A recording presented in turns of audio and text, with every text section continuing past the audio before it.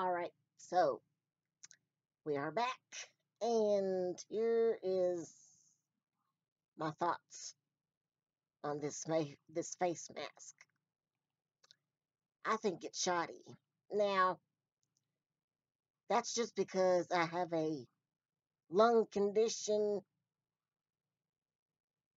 I had to keep my cannula off for a long time to let this dry, and plus, it just didn't feel good on my face. I'm not a kind of person that likes stuff on my face, like sticky stuff. But, for someone that's got good lungs, a good lung capacity, and can handle gunk, sticky crap on their face, if you can handle it, well, then I highly recommend it for y'all, baby.